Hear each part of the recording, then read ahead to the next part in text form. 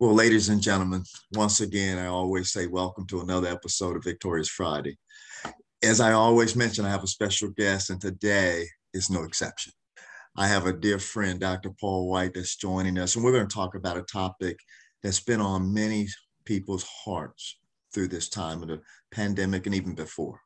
We're going to talk about tips for dealing with stress from work.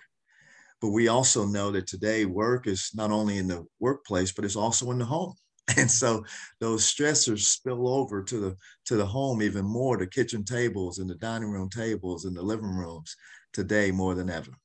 Well, today, as we talk about this call for employees' demands are higher and more stressful than ever. I mean, if you think about, whether we do workplace in the office, whether we do a hybrid situation at home, you know, man, the stress can spill over. How do we even deal with innovation and collaboration and all those things where we used to come together in a community and have conversation? Those are all being challenged today. And the stressors are meaningful. They're impactful to our health and our life. Well, today in the background, as I talk about this guest that I have, Dr. Paul White, let me tell you a little bit about Paul. And he's a Christian psychologist, but he also deals with the secular world. He works with major employers around the world. He's an author, he's a speaker, he's a consultant, which has worked with families and businesses and schools and ministries, et cetera, for the last 2 decades or more. And when I think about Paul, I think about his speaking style and just a relaxed speaking style, just a man that an expert, but he's grounded in his principles, and he just makes it easy to talk to. Dr. Paul White, welcome to Victorious Friday. There's so many things I can say to you, and of course, thanks, Terrence. I would be remiss if I didn't talk about what you all know. I mean, he co-authored, the 5 languages of appreciation in the workplace with Dr. Gary Chapman. He also, by the way, Paul, that is a #1 New York Times bestseller. Not that you're going to mention that, but I can't, right? And then the 5 love languages, co-authored. I mean, those are just a couple of books. He's got a couple of new exciting projects coming out we'll talk about later. Paul, welcome to the show. So good to have you. Thanks. I'm glad to be here. Well, man, talk to me about what you've been doing last few years. I mean, we haven't connected. Give me an update. What's happening? I'm hearing grandkids and all this other thing. Catch me up. So I got 10 grandkids now from my 4 kids.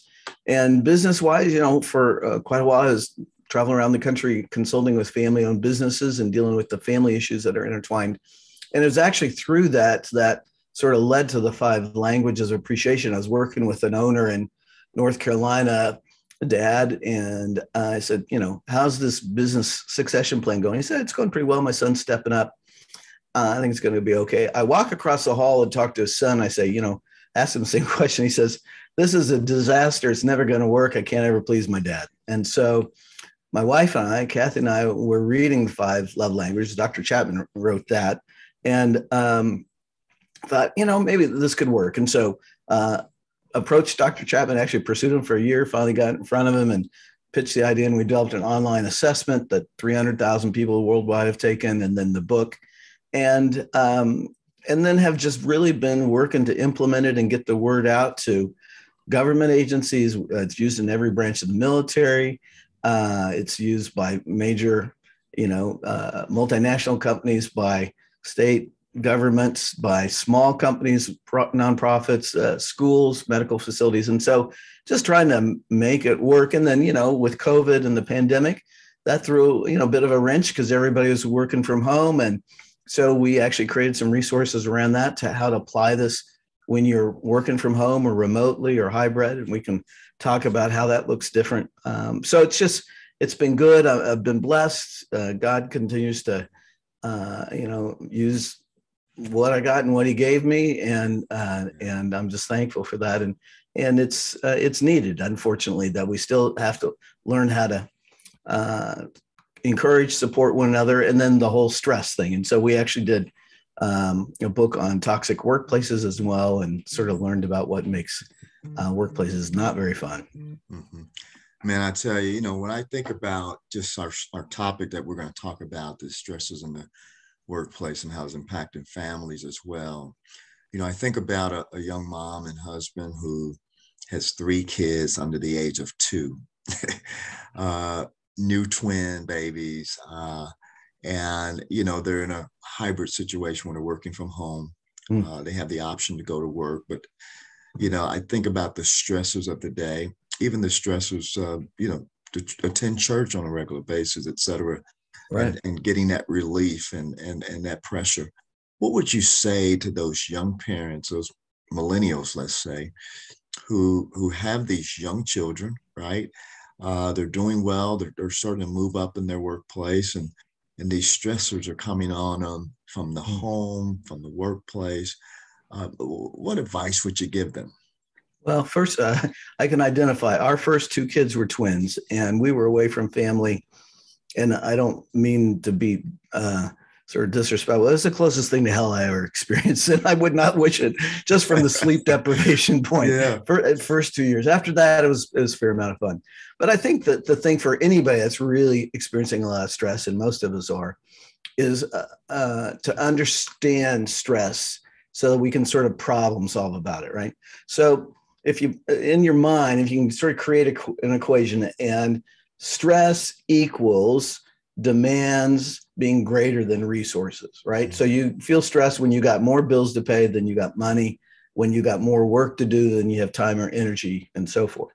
Now, that's sort of the simple version. The real version that really makes a difference for us to be able to attack it is that stress is actually perceived demands being greater than perceived resources, because our perception of demands of what we have to do often aren't reality based, or we jack them up a little bit. Same thing with demands. I'm sorry, resources, that sometimes we have resources, but we don't let ourselves access it. Let me give you an example. So if you got friends coming over to visit, or family for a holiday, there's different definitions of what a clean house is, right? I mean, there is, you sort of put everything in the basement or in the guest room or sewing room, wherever people aren't going to go. And it's just like, it goes there.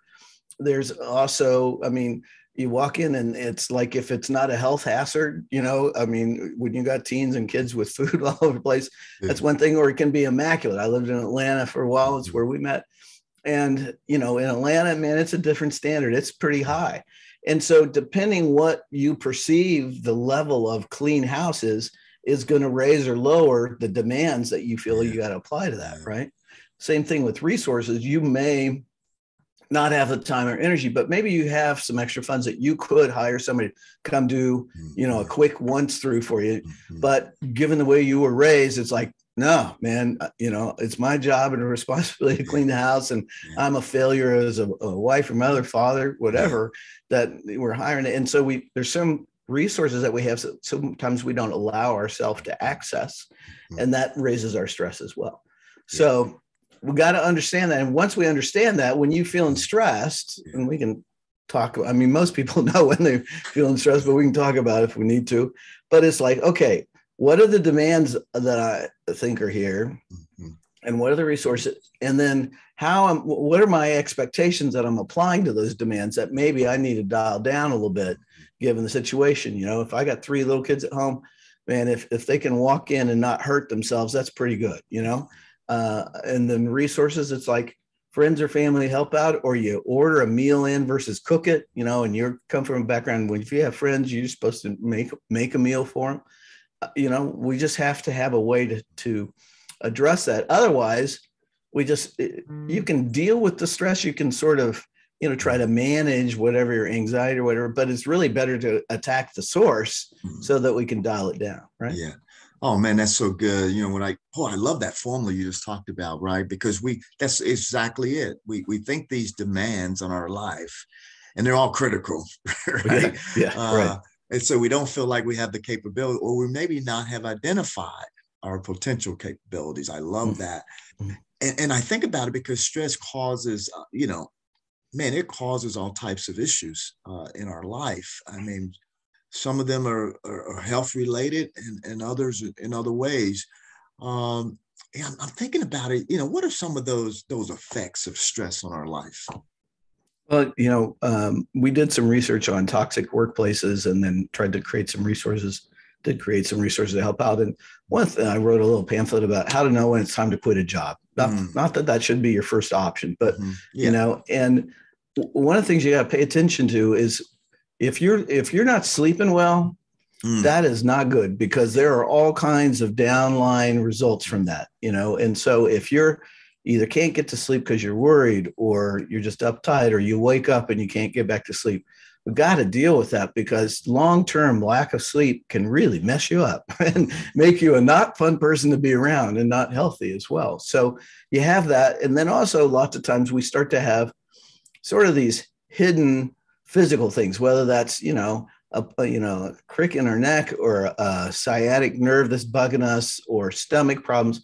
Pay attention to that, because what's going on is your body is fighting, and sort of your mind is setting up some stressors that it's coming out in your body. And a lot of people don't always connect that. We do more than we used to, but still just that kind of thing. And the other kind of result is, sort of the impact on your relationships. I mean, how are you treating people?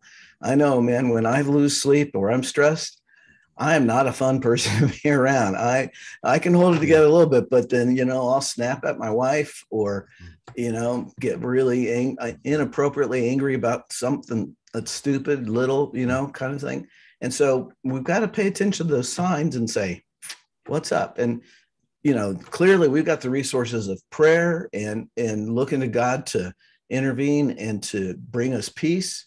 And to me, it's a both and, right? I mean, it's like God gave us tools to use, and then sometimes he just directly intervenes and like I may be stressed at work, and then I got an appointment, a meeting that cancels, and I'm like, thank you, Lord, gave me a couple extra hours to deal with stuff that, otherwise would have been there. Now, I tell you, this topic is so important, Dr. White, because if we talk about tips for dealing with the stress in the work and home, I just looked at a recent study that came out, and it talked about looking at the millennial generation, that 78% of that generation is feeling some form of stress, mental anguish, et cetera. And 33% of Christians are even feeling that anger and even thinking about suicidal thoughts and things of that nature. So the stress is real, whether it's mental, perceived, physical, chemical, whatever.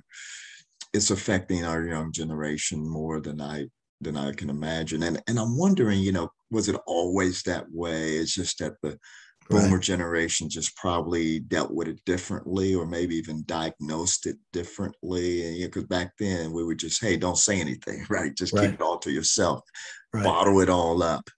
So we're dealing with stresses in our society completely. And I'm wondering, what's the best way to manage the stress or to deal with it, whether you're at work, at home, et cetera? What's some best ways to do that? And how can employers kind of be better less stressors, right? In terms of causes. What's some of your thoughts? Well, one thing, let me just address the issue of our culture. Our culture has moved toward taking God out of our lives, right? And there are a lot of implications of that. But when you take God out of our lives, I understand why people are depressed and anxious and feeling hopeless, because if you're just a blob of chance matter that nobody knows, I mean, you don't have a purpose. I mean, you can try to create your own purpose, but it's like there's nobody that cares for you. So we have got, as believers and followers of Christ, we have to understand that it is natural for people who don't understand that they are a created being that's loved, created in the image of God, to get discouraged. And that's the answer. I mean, ultimately, we can deal with everything else, but ultimately that's where it's at. So just to lay that now, and what happens is Christians, I mean, we take on some beliefs and stressors about, from our culture and so forth. And I would say this, I mean, you mentioned one little thing. I'm just going to go on a little side thing. For employers and even in the workplace, one of the ways that we create more stress unnecessarily is we create or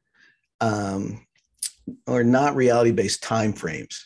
So if you think about time as being a resource and then demands of getting things done, one of the things that we do that doesn't need to happen is to say, I need this report. Let's say I need it by Wednesday, okay, from somebody.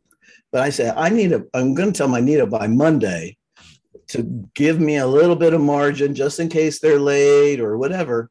And what that does is that reduces their time to get it done. And so it creates more stress.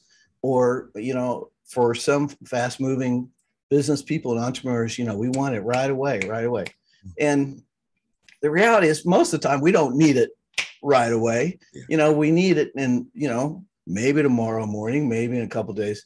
And if we can back off of that a little bit, that will really help the people around us. Because at some point they start to, I need it yesterday, or, all that kind of stuff. And it's like, do you really? And it's sort of an issue of integrity as well, I think, for us as leaders or asking from others and say, and I'll tell people when I'm working on a major event or a document or something, and they say they need it by this day, I say, okay, now tell me your drop dead date. I said, I've never missed a drop dead date due to the grace of God, partly. And so I will get it there by then. And then I understand you would prefer to have it, 2 weeks before that or whatever. But let me know when I absolutely got to get it, and I will manage to get it done. And so if we can use that in our workplace, I think we could calm things down quite a bit.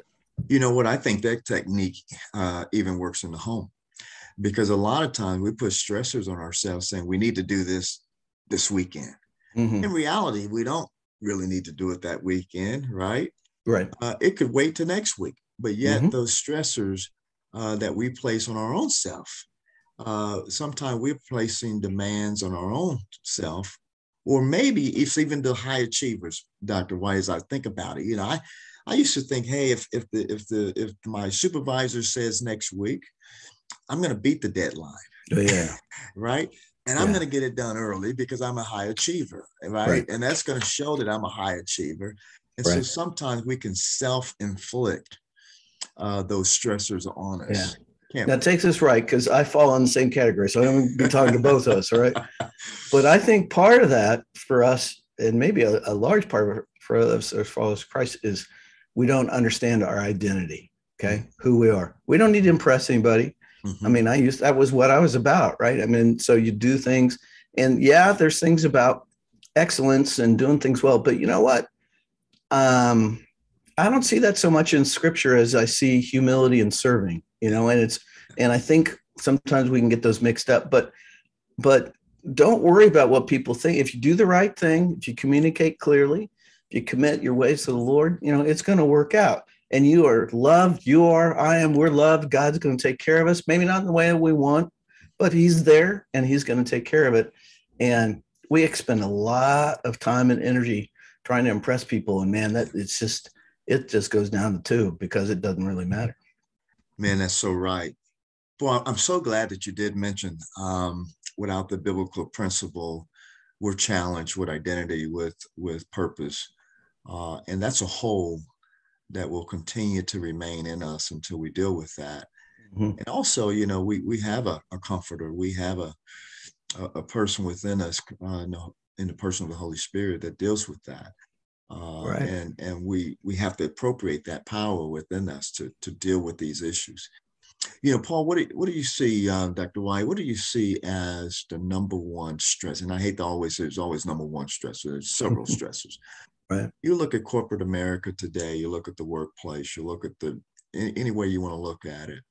What would you say is a key stressor in our society today, in our corporate workspace today? Well, as I work with companies, as I look at my own life, and hang with me on this, and I'm going to get there, but I think it's really that we're trying to process too much information and meet the needs, expectations that information sort of infers to us. That is a bunch of fluff and just static.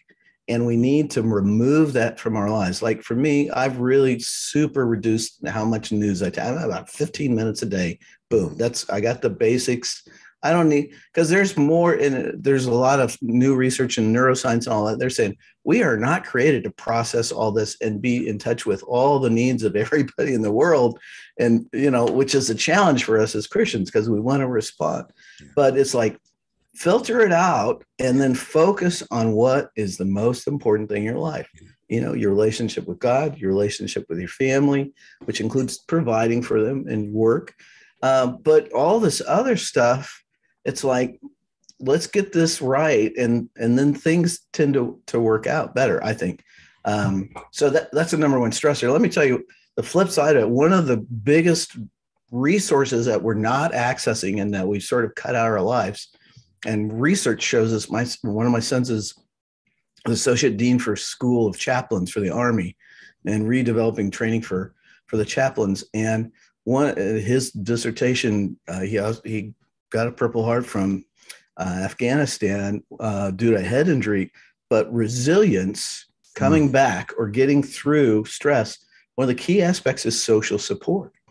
And if we cut ourselves off from relationships, from real relationships, I mean, it can include online stuff, but if it's only online stuff, we know from neuroscience and stuff, you got to connect with the face, and you got to see their eyes. And one of the cool things they say is when somebody greets you and looks at you and smiles and is glad to see you, that creates a sense of joy in us that hardly anything else does. And if we cut those out, we're really sort of just cutting ourselves off from, the streams of life, I think. And so that has implications for working from home and remote and hybrid. Not that you have to be there all the time, but I think we've got to connect in person sometimes.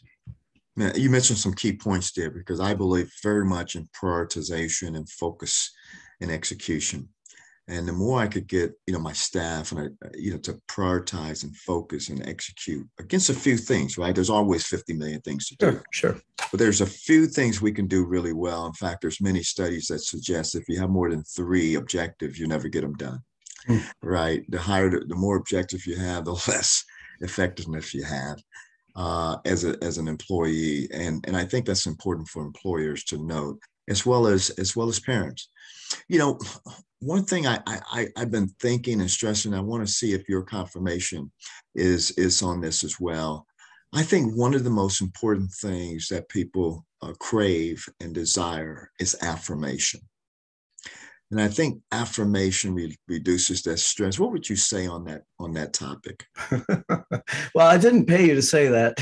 So just so the listeners know, but, I've written with Dr. Chapman this book on appreciation in the workplace. And one of the key points is we say people want to be appreciated, right or wrong. I mean, you can say, I didn't get nobody patted me on the back growing up and I turned out okay. I think it's part of our image of God. God wants to be worshiped, and not that we should be worshiped, but we like to be valued and affirmed for who we are. And I think that's part of the nature of who we are. And the problem is most people in the workplace don't feel valued and appreciated.